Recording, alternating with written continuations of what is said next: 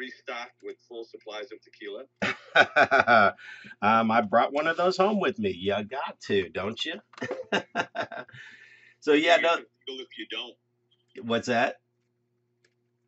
It might be illegal not to. Yes, exactly, exactly. I don't know that I need another bottle of tequila, but it made it home with me. So we'll save that for one of these days where we Make need sure to, the weight and balance is right on that airplane. yeah, get wild and on Planet Brad.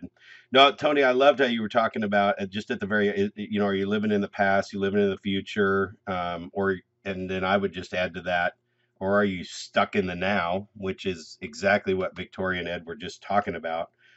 And then it made me think of just I can it's our friend Glenn is now one of those guys that I wake up every day and I hear his voice talking to me, and it's like, do things happen to you or do things happen for you? And you say that a lot too, Tony. I don't know who quoted it, um, but I don't know, for whatever reason today the 80s video games hit me as kind of an analogy to share this topic. And it's like Pac-Man.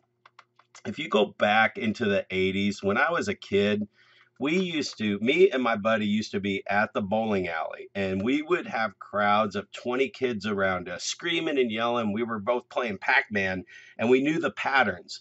And we would get so high up in the game, like we'd be there playing for like an hour. And there were patterns to every level. And once you started learning the patterns, you just kept getting more and more successful and farther in the game, getting your name on the scoreboard. Does anybody remember that back in the 80s, how much fun that was? So, and here it is. I say, are you playing for fun? Because But you know what? The only thing I disagree with that is you said you were playing for like an hour. You're so full of it. You were playing that for hours. oh, dude, it was hours. We were there all afternoon on like a quarter, on a quarter. So, You were good.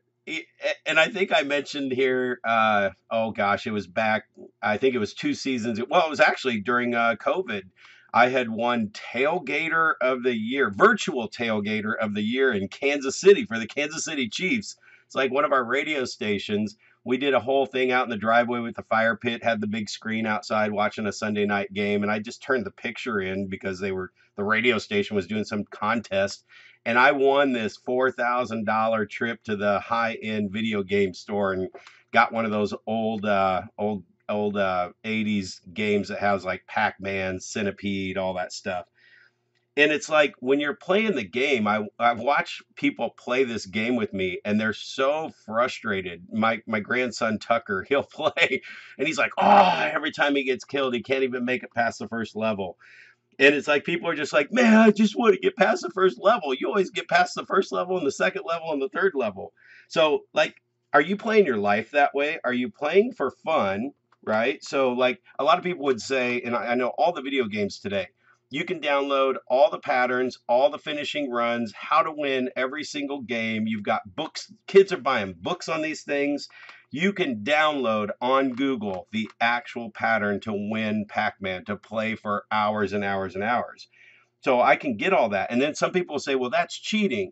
Okay, so if that's cheating and you're playing the first level and can't get past it, and then you're getting mad because you keep getting killed, and it's like, I just want to clear one level. It's like somebody's been there. They've done that. They're showing you how to get past the first level. So I started thinking about all that stuff and how you compare it to life. But my favorite one was Dragon's Lair. Oh my gosh, this was the first DVD game ever. You had to know the pattern or you could not play the game. And I remember spending like $50 in quarters back in the 80s, or maybe it was like it was late 80s. Yeah, there it is, Christopher. I probably spent $50 figuring out the pattern. I'd put a quarter in and I'd go, yep, I know this one's left, that one's right, that one's left, and Dad, this one's left, that one's right, that one's up. Oh yeah, up is it. All right. And I would waste 4 quarters to figure out it was either up, left, right, or down. And once I started figuring out those patterns, man, I'm telling you what, I would go in it and the game was so fun knowing exactly what to do. So here's the thing with life. You can play these games however you want, but if you're getting frustrated because you can't clear the next level, I mean, somebody else has a freaking path for you. So if you're getting frustrated, now if you're enjoying the game the way you are and you walk away from that and you know, spent 5 minutes in a quarter and you had a blast, then great. Don't go look for the pattern. Just enjoy your life where you are. So anyway, I don't know how the analogy of the whole video game thing came up today, but I have I probably have 10 times more fun knowing the pattern and getting as far as I can go. And even though somebody may say I'm cheating because I have the path, I still can't, I don't know the path the first time. I have to play the game another 100 times using the path to make it through the levels. So anyway, even if you have the path, you're still playing the game. And it's just keeping you sharp and it's giving you a little direction. So anyway, there you go. My 80s video game analogy for today. Love it. And you know what? It is about pattern recognition. It is about knowing the right way, which again, this is why you get a strategist, a mentor, someone who's been an advisor, someone who's been where you want to be, where you want to go. That's going to help you get there. You know, a good life and business strategist or coach is going to help get you there. That person that's going to hold you accountable and knows the steps to take, knows the patterns, right? Pattern recognition is everything in life. Life isn't going well? Well, pay attention. Why not? What's different? What are you doing different today than you did last week, last month? What are you doing different today than you did 5 years ago? What are other people that are winning the game that you want to win, living the life that you want to live? What pattern are they running in their life to get them to the outcome that they want to get? Because it is all about pattern recognition. Going back to that video game analogy, which is fantastic. You know, what is it that what's the pattern that you're running in your life now? What needs to change in order for you to win the game? Because if you may have a pattern. We all have patterns. We're creatures of habit. Is the pattern that you're running serving you, or is it screwing you?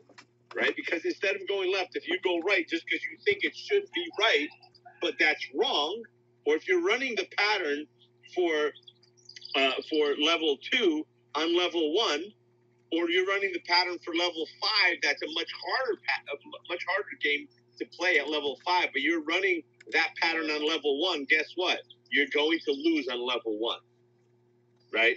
So thanks for the analogy, and I use the video game analogy a lot when I talk about the different levels of life and how every other level of your life is going to demand a different version of you, and we learn what we need to learn on that next level of life. We learn that on the current level we're on, and you're not going to get to the next level of life until you master the one that you're on, until you learn the lessons that this level of your life is trying to teach you.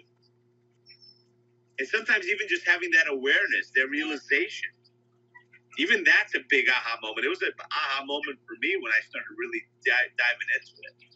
The next level of your life is going to demand a new level of you, but you must learn in this level what you need for the next level. Because if you don't learn it, if you don't learn how to turn quickly, how to pivot, what to go after, if you don't know that eating that big flashing red, yellow, whatever, white ball turns your enemies blue so then you can go eat your enemies in PacMan, and if you don't have the pattern recognition of knowing how they move and what happens, then you're not going to win the game.